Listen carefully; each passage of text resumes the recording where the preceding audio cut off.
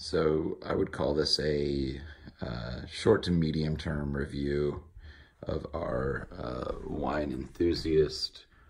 I believe it's about 175 bottle fridge. They do tell you that you'll get fewer than that if you use bigger red bottles.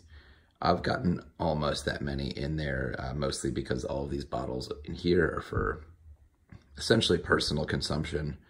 And I don't care if the label gets scuffed up a little bit, pulling shelves in and out, just because ultimately the bottles are for us to enjoy and for nothing else. So, you know, these aren't collector investment bottles where I plan to sell them and want the label in perfect condition.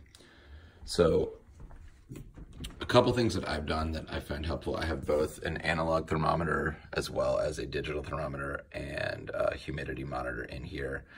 I also put a little glass dish of water at the bottom to keep the humidity level. It seems like it stays in about the mid 60s. As long as I do that without it in there, it drops down to about 50.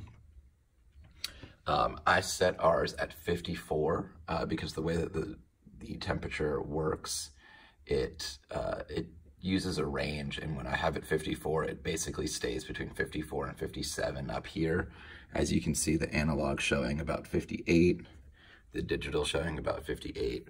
But actually even more interesting than that, and I'm gonna pan out and grab my infrared thermometer. This is just like a $20 cheap thermometer. So if we take the temperature of a bottle right there, we see it's 57.3. If we take a temperature of the bottle here, 58. 58. Now this thermometer is plus or minus about 2 degrees, so just, it's good to compare one bottle to another, but it's not an exact reading.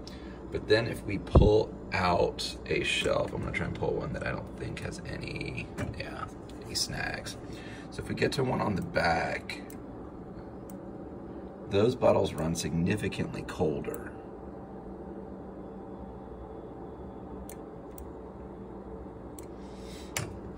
Let's see if we can pull out one more shelf and grab a reading. Yeah.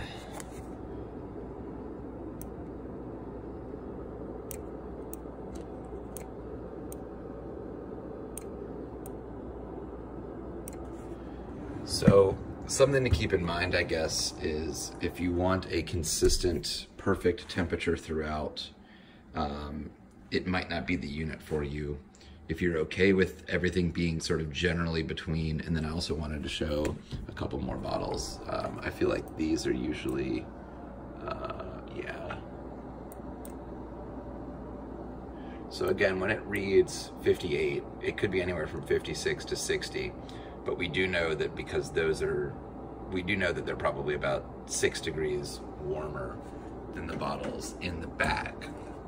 So the actual temperature that you set it to, you have to know that when you get this, it's not going to be perfect. You have to know that the bottles within the unit are going to have some variation in temperature. And again, you know, I'm generally fine with that sort of 52 to 58 degree swing with, you know, some decent humidity in there. I feel like that's a very reasonable temperature for, these are all sort of short to medium term consumption. I'm not aging any of these for more than 10 years in here. So I'm not worried about it, but it's definitely something, if you think this is going to be your solution to not having to install a real quote unquote cellar in your house, that may not be the case.